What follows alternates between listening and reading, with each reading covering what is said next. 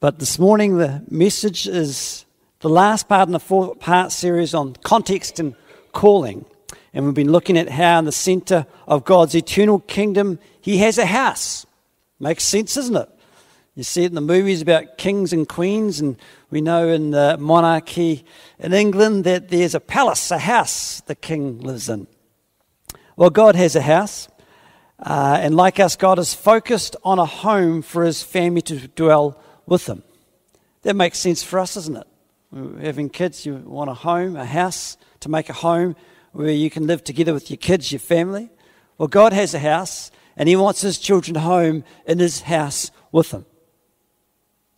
Throughout Scripture, we see that God wants to be surrounded by His children who love Him and who love each other, and together with His Son, Jesus, will inherit and rule His kingdom forever. That's just a wee statement I've put together to kind of summarize the main guts, the heart of the Father and of what this is all about, the grand purpose, the scheme of things.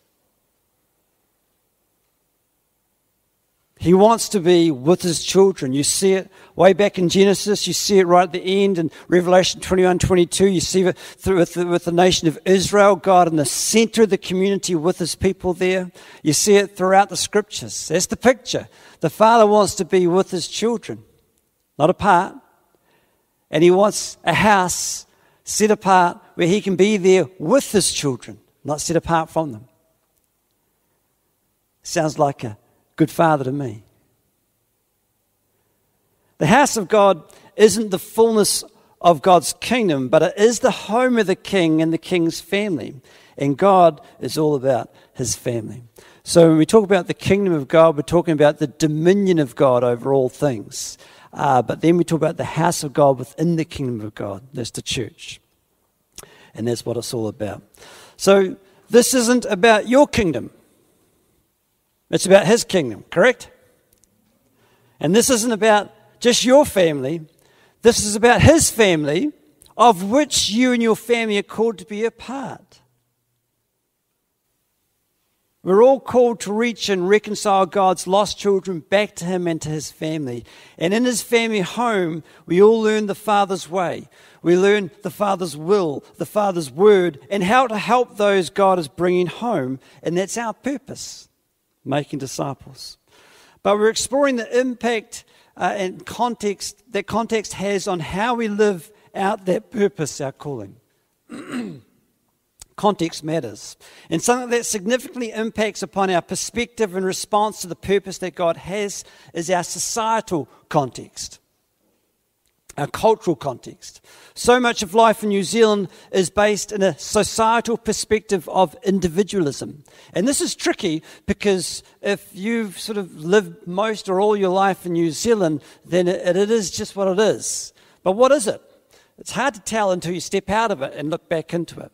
Sometimes you need to go into another nation, another culture, and then look back and go, now I can see some differences. Now it's becoming more clear what life in New Zealand is like. It's so familiar to me that I wouldn't think about it until I step back and have a look. And when we look at societal life in New Zealand, a lot of it is based through a perspective of individualism. And that's a significant context for Christians to be aware of. For example, how much advertising in New Zealand centres around, it's all about you. Would you say that much of our advertising techniques focuses on, this is all about you, a better you. What do you want? We're here to help you. Buy our product and you'll have a better life. You'll feel better. You'll be able to do all those things you want to do because it's all about you. Or how much is advertising all about promoting all about your family and community? Why don't you buy this to help your family and community? Why don't you sacrifice this for the benefit of your family and community? You see much of that advertising? All right, so advertisers are paid big bucks to make sure that businesses, widget companies, get their money by you buying their thing. So they really are only going to cater to what you want. So if your society says, well, actually, we're individualistic, we really have our own pursuits, and if you can feed that, then we'll buy your product. So that's what they're targeting. They're not targeting a communal view of life. good to step back and have a look at how this works. In general terms, and this is only a generalization, it's not true in every situation, but generally, westernized societies are largely individualistic, and non-Western or indigenous societies are often collective or communal. So I use the word collectivist, which is also communal. You can use either of those words up there. But consider this descriptor. Collectivism stresses the importance of the community, while individualism is focused on the rights and concerns of each person. Where unity and selflessness or altruism are valued traits in collective cultures, independence and personal identity are promoted in individualistic cultures. For example, workers who live in a collectivist culture might strive to sacrifice their own happiness for the greater good of the group. Those from individualistic cultures, on the other hand, may feel that their own well-being and goals carry greater weight. Can you see some New Zealand traits? You see it come out in politics. This is all about the individual. This is all about your rights. This is all about your individual freedoms.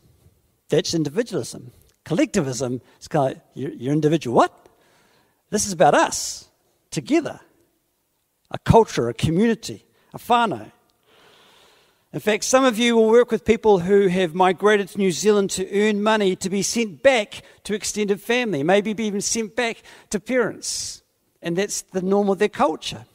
And you'll at the same time be working alongside other people who are really focused on their own career development, their own career advancement, and they're celebrated for those career achievements for the individual. We each will come from a specific cultural context that impacts how we see life. And that shouldn't be a judgment. Also, being in an individualistic culture does not mean that you have a selfish character. Selfishness can corrupt character in any context. So we're not talking about that. There's some perspectives around this and differences, and it's good to step back and go, what is our context here? It's important to understand how that cultural context impacts how we read the Bible and how we relate to God and His kingdom. So often, if you come from an individualistic societal background, you'll read the scriptures about a relationship between you and God. This is just about me and Him. And I've heard some things come out from people at times where they're, oh yeah, I'm a Christian. I don't go to church, but I'm a Christian. This is all about a personal relationship with God. It all comes back to this individualistic way of viewing Scripture. And then you find scriptures that reinforce that view. You know the prayer we talked about a few weeks ago? The prayer Jesus gave the disciples? Our Father in heaven, hallowed be your name. Whose Father? Doesn't say your Father. Doesn't say my Father. It says our Father. We're in this together. This is a family prayer. Together. It's a different way of reading it. But often when we think about some of those things, we're only thinking about the individual. Now, the individual is important. And that is absolutely reflected throughout the scriptures. But we just have to stop and think about our cultural context, because that often is a filter and a lens to the way we think about our lives, what God has got us here for, and what the scriptures say. The majority of cultures that you will be reading about in your Bible are communal or collective cultures. They're not individualistic. That's actually the context that you're reading when you're reading the scriptures. But when we see the ministry of Jesus and the teaching of the Bible, we see that God's kingdom transcends all cultures. It connects the individual with God and His kingdom and calls forth the unique gifting and contribution of the individual. But it also unites us together in a communal way where we're part of one family with one Heavenly Father and one kingdom that we're all called to seek and serve together. So yes, the individual is saved. Yes, the individual has a relationship with God. Yes, the individual has gifts to contribute to the common good of the family and house of God, the people of God. So it's the individual in a context of the communal. When considering much of New Zealand society as being individualistic, it can be difficult to relate to the communal aspect of God's kingdom, His church and His family that you'll be reading about both in the Old Testament as well as in the New Testament. And that's important to be aware of when considering why each of us is a part of Legacy Community Church and how we can perceive and commit to what God is doing here. Us, the us picture. Are we committing to the family of God and the collective mission of the church, or are we just here for our personal and individual religion? Again, very strong cultural traits will determine how we see our life here. Another way of seeing this is how many people, when looking for a church to join, are looking for how the church will meet their need and their preferences compared to how they can belong and contribute to a community that connects others in. That is, if I'm looking for a church to join, I'm working out what I want, or am I working out, is this a place where I can contribute, where I've got a part to play? Is this a place that's about the community and about mission and about the family of God and that I can play a part in that and actually contribute? Or is this a place where I can come and get something for me? God wants to be surrounded by his children who love him, who love each other, and together with his son Jesus will inherit and rule his kingdom forever. That's a collective or communal concept. Each individual has a part to play and will be powerfully provided for and blessed, but only if we commit to being part of God's family, not individual members of a religion. We're here to be a community of people.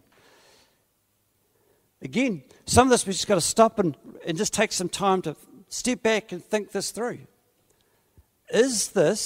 Are you here today for your personal religion? This is me doing my religion today. And I've said my prayers, I've sung my song, I've listened to the word, and now I'm heading home to do my thing. I'll be back next Sunday to do the same thing, because it is my religious activity that I do. Or are you part of a church family? Are you part of the family of God?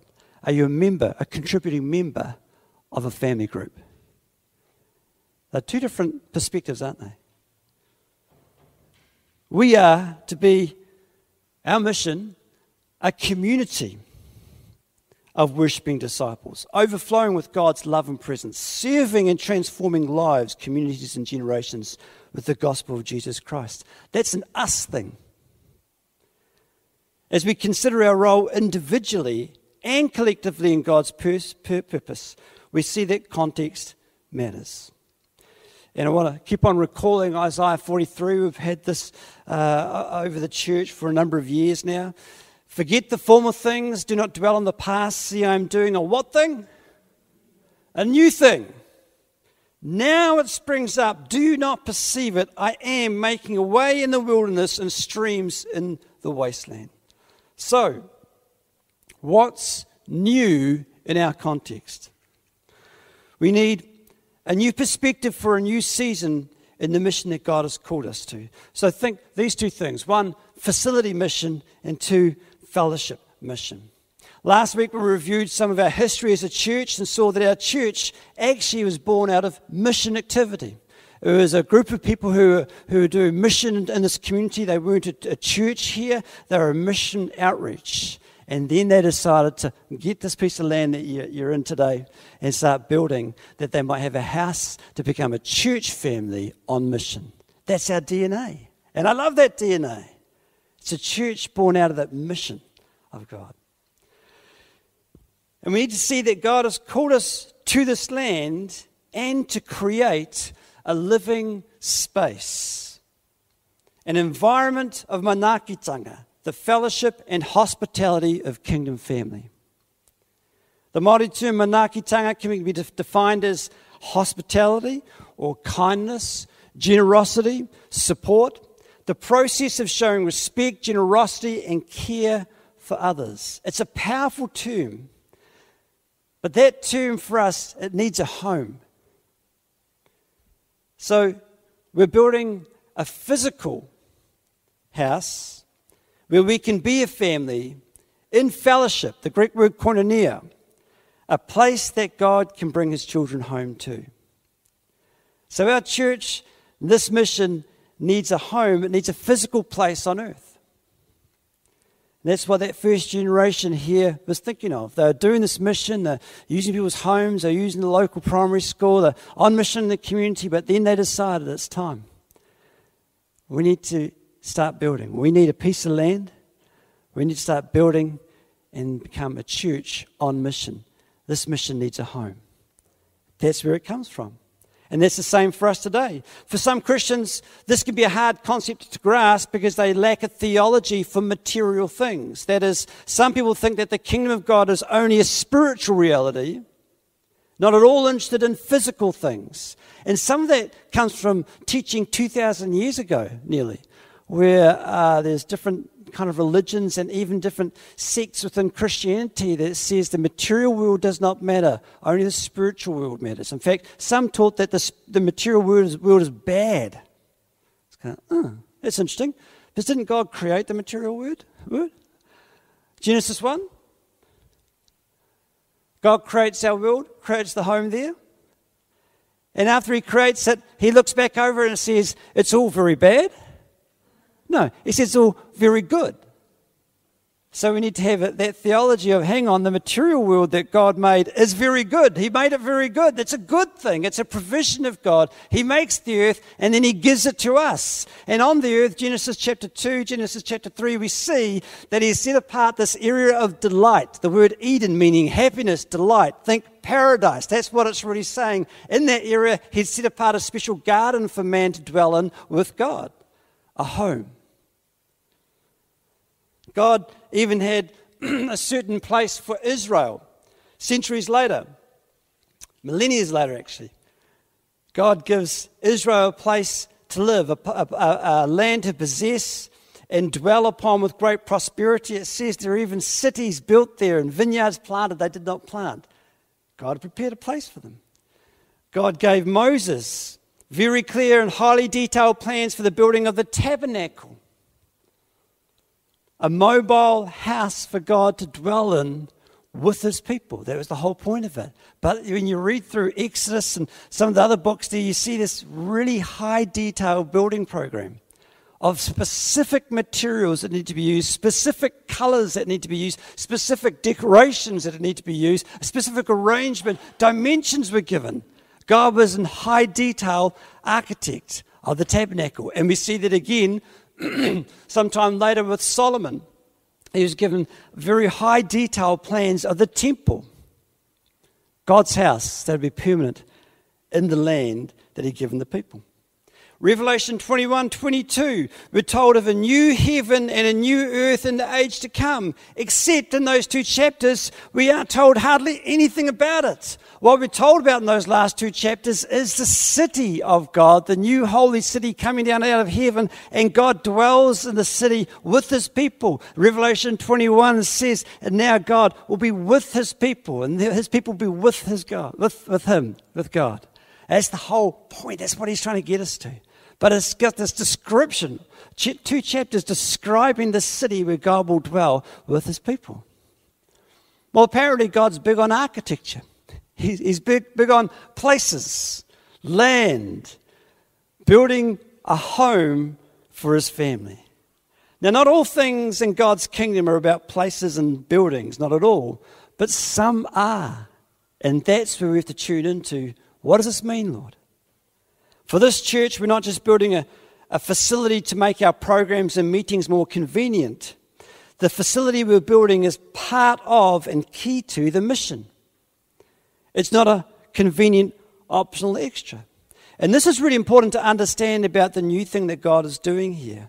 We're familiar with programmed gatherings, and these are helpful and will continue.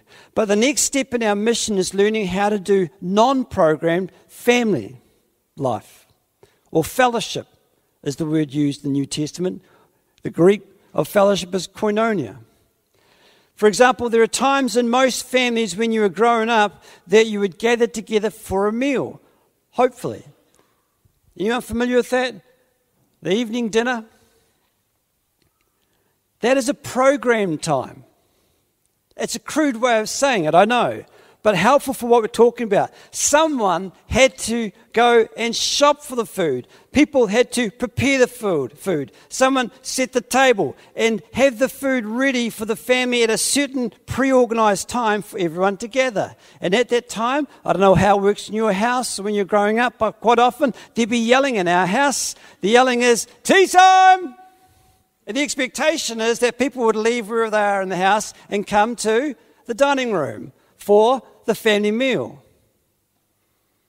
In fact, for some of you, there might be a bit of irritation if you prepare over the last couple of hours a nice meal and people decide not to come because they're still playing video games. I won't mention names, but it's going, no. Now is the time. It's been prepared for now. You know it's about this time. The call has been given. It is time to come eat the food together.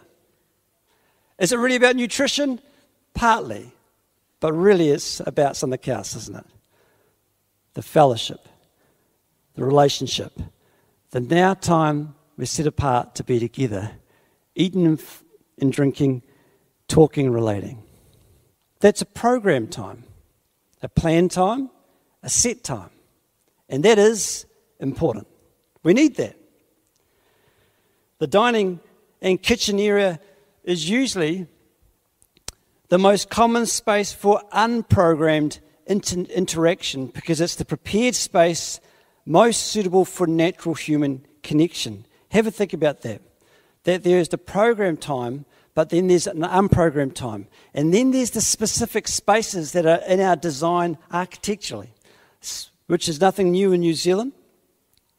But have a think about the importance and the significance of the dining area and kitchen. How important is that space when people just find that they're heading to the pantry at the same time, to the fridge at the same time? It may not be the programmed dinner time. It might be 3:30 in the afternoon. It might be 9:30 at night. For some people in our household who are adult males, it might be 12:30 a.m., 1:30 a.m. There's some noise coming from the kitchen and there's talking going on. What's going on? Well, it just happens to be the place, the bumping space, the place where you find people hanging around in the kitchen or sitting at the dining table. It's not programmed, it's not planned. It's the natural result of a space prepared for connection. Now, this isn't just a cultural thing in some of the homes we've grown up in. It's cultural throughout the world. Not necessarily do all cultures and places have a dining table or a dining room, but they have times programmed for meals, and then they have the spaces where people gather and connect informally, unprogrammed. And this is what I want you to have a think about. There's a concept within this that we're working on, that we're planning for. Program times are important and good, but there's another thing that we're coming into. Consider the new entry in rooms that we're about to open the next couple of months. So you see down the back there's some kind of doors and gaps there, and there's been construction and odds and ends, and many of you are not quite sure what's going on down there, but you don't really go down there because you know it's kind of under construction. But what is going on down there? And I don't know if you're very good with 2D plans. I'm very sorry. Some people find it hard to see. But that pointy bit of the triangle is the front of the old chapel. That is going down here to the gym where you're seated now. And that front there is actually the main entry. So the entry that most of you have come through, nearly everybody, is called the north entry to the car park. That's actually not the main entry. It's the main entry at the moment because it's not really working yet. But we're just about to finish that, and that's actually the main entry. And then you come into the north, you've got the Nicholas room. The kids are there now. To the south is the canteen, and to the east, here where we're sitting, is the gym. And that's a simple layout plan. But what we need to see in that is what it means for this facility to become our church's home. Not just rooms for programs. You know that you can have a house, but is a house a home? When does it become a home? And the people there functioning as a family. So have a think about what we're doing here in this next stage. We're encouraging people to come in. And we encourage them to come in any time during opening hours. Not just when it's program time. Anytime that the facility is open, come on down and you will be welcomed. And to the north is our lounge. To the east is our playroom. To the south is our dining room. Come on in. Jugs on. There might be a program to be part of. There may not be. Just come, have a drink, make yourself at home. Connect. After this point, we've constructed many rooms that can be booked for different kinds of programs, meetings and support. And they're so helpful, they'll continue to get well used. But the next stage is something different. It's a welcoming area, a dining room where people can come in any time during open hours and make themselves at home, make themselves at our home. Where people from this church can connect with them and include them, where you can minister God's grace to them. You, as God's children, as members of the household, and as I was preaching on earlier in the year, as priests. Now take away your church context of some of the mainline systems of traditional priesthood and think about the Bible talking about you being a holy priesthood. What happens when you've got a holy priesthood in the house and people are coming in from the community? Now you've got a ministry team. It's the family just being family, loving people that are coming in. Can you see the switch? Not just rooms for programs, but an opening time with this whole spirit of manaakitanga, of welcome and hospitality, where we tell people the doors are open, this place is open for you. We, the church, we're just hanging out here, being the church, doing life as a family. And we encourage you to come on in. Help yourself to a hot drink. They'll be free. Instant hot drinks, I mean. With a cafe bar there and work out, we do some events and that. But the point is that we have open hours where people just come on in, hang out, whether there's a program on or not. Come into the dining room, have a drink. There's been some lovely people here that will welcome you. And hopefully we can connect you in to the point where manaakitanga becomes whanaungatanga, where you become part of the family. They might play some pool or a board game. They might grab something from the resource area, do some reading, or they might just sit there and enjoy the presence of God, listen to some of the worship music being played on the screen in the canteen there, the dining room. No money needed. It's free for all. Just come on in and help yourself. And we want this to start from term 3. And also, we want to start doing a free community lunch once a week as well. And maybe that'll increase. And who knows what else you might provide here in the coming years when we think about this as a place for us to dwell as a family, as a fellowship, and to invite people into. This next stage of mission is going to have a facility that it won't just be rooms for groups to use, but a spiritual home to the people of this community. When the door is open, just come on in. You're welcome. We want you here. We want you to belong with us. And what we're looking at developing is that for starting in term 3 for 4 days a week, we want the doors, the official opening hours between 10 a.m. and 1:30 p.m. for 4 days a week, and see how that grows in the time ahead. But when people are told, and we communicate that, we say if that's the opening hours, you don't have to come to a program. Even if there's not a program on, if it's opening hours, just come on down. There'll be people here, there'll be life here, there'll be a dining room, you're invited. And in the evenings, we're going to open it up more often for people to come and play, eat together, just hang out, just like in June 30th on Matariki Sunday. We're going to be doing that here. And we're going to encourage people, would you like to do something like that? Is there something you'd like to contribute? Is there things you'd like to do? Maybe some of our young ones want to open up after school and invite young ones from the community. It's just, we're building the shell, we're building the building. It's we who fill it and bring the life. That's the shift, the new thing. God wants us to construct a place where His children can come home to. But coming home requires a home to come to. That's the difference in construction. We're building something with us that becomes a home that people can come to. And that's why in Acts chapter 2, it talks about this amazing fellowship of God's people. And God added to their number daily those being saved. He added to them. He didn't add them to a meeting. He didn't add them to a building. He added them to a community of fellowship of people. That's where we're going. So, what's new about the season ahead? Think about facility as being part of the mission. Not just a tool for some programs. It's a place that represents a spiritual home, a community to belong to, and a home you can enjoy fellowship in. And secondly, think fellowship mission. The facility part of the mission can only work if there's a fellowship of believers dwelling here. No use opening the doors, but having it empty of welcome and love, right? Last week I talked about the koinonia, the fellowship nature of the church in the book of Acts. We see the Holy Spirit's community, the Spirit-birthed family of God at the start of Acts chapter 2. And it says in verse 42, they devoted themselves to the apostles' teaching and to fellowship. That's that Greek word koinonia.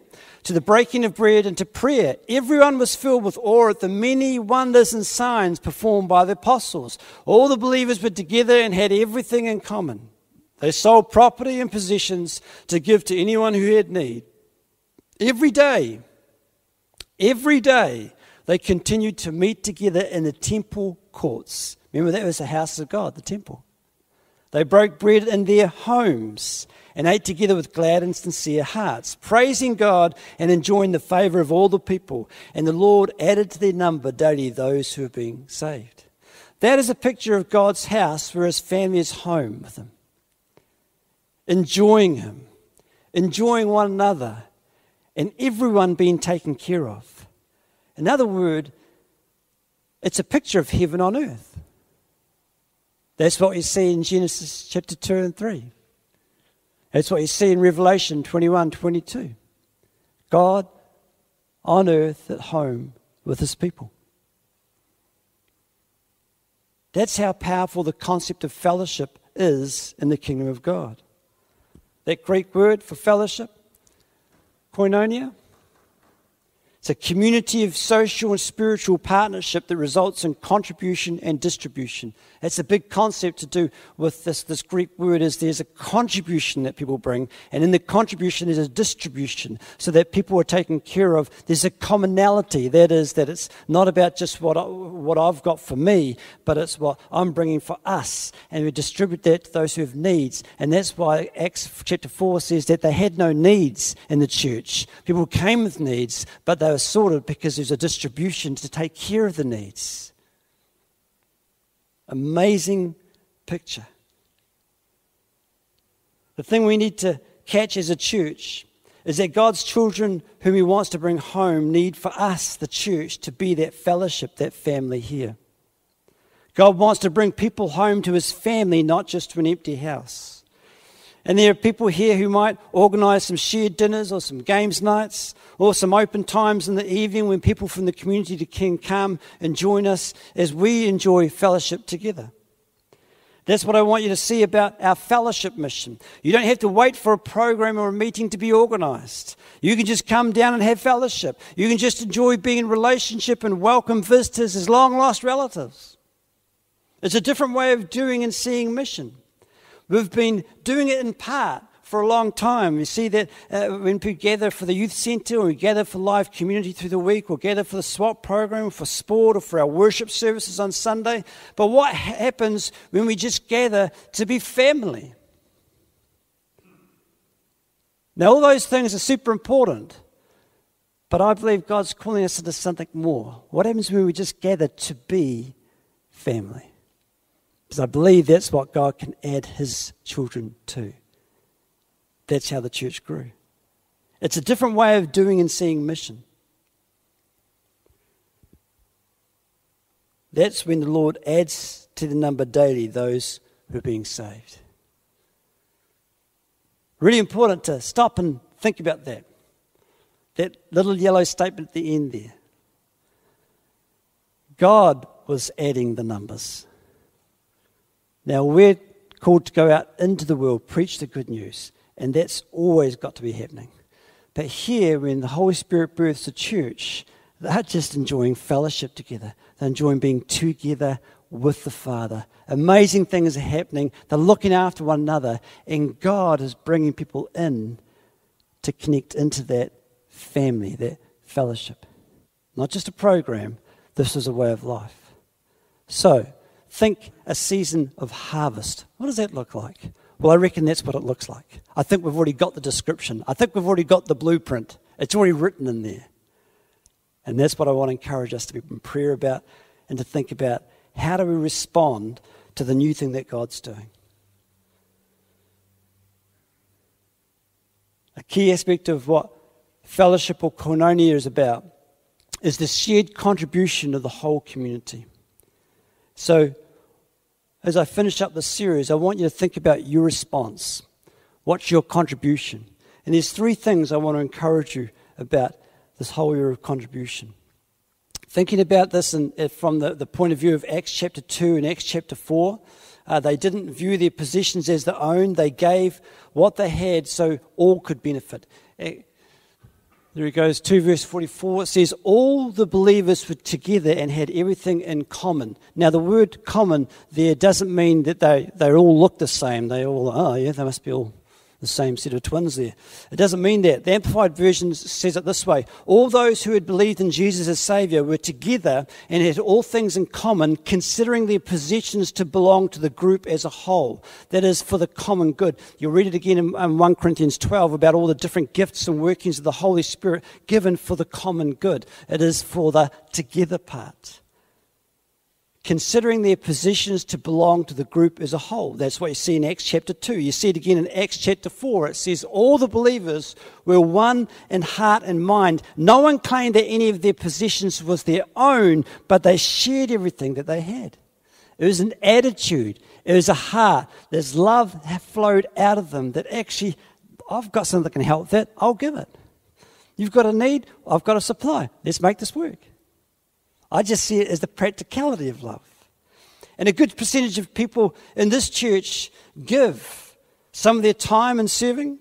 And I think that's a strength for us. A good number of people here give something financially to the church. And I think that's a strength for us. But for us to enter into this next season of mission harvest, we're going to need to use a new level of faith. And I mean faith, not just belief. You can agree with this and say you believe in it, but faith is the activity of your belief. It's what you do because of what you believe. So our response has to always be in faith.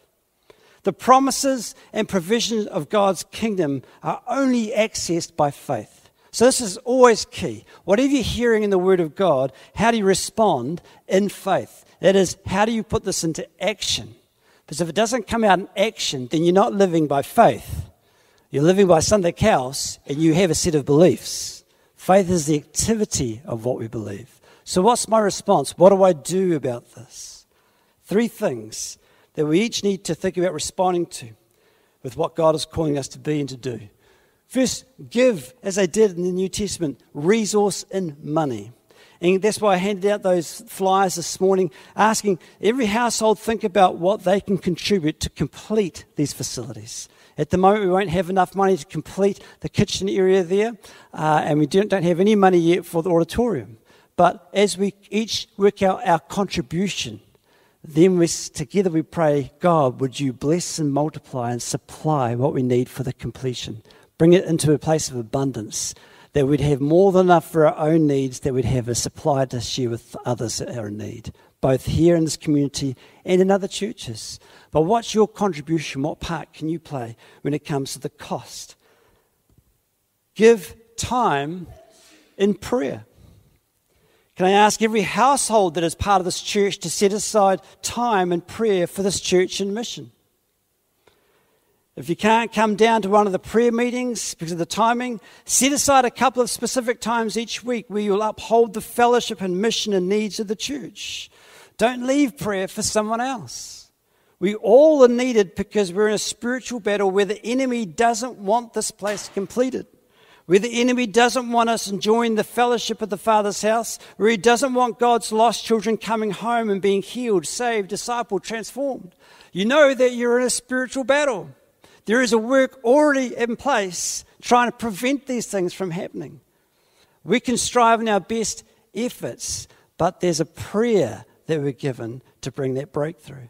And so we're to be a house of prayer. We're to be a people of prayer. There's some things that we won't access and shift through prayer. But we can't delegate that to someone else. Oh, Nigel, he's a pastor, he can go and pray. Well, I have been praying. But this is a us thing, together. Our Father in heaven, hallowed be your name. Give us each day our daily bread. That is the supply for us. What do we need? Well, that's a prayer that we could have to pray together. And it's very easy in a New Zealand society to leave out prayer and say, well, I'll give something, or I'll go help. Prayer, I don't know, not that important.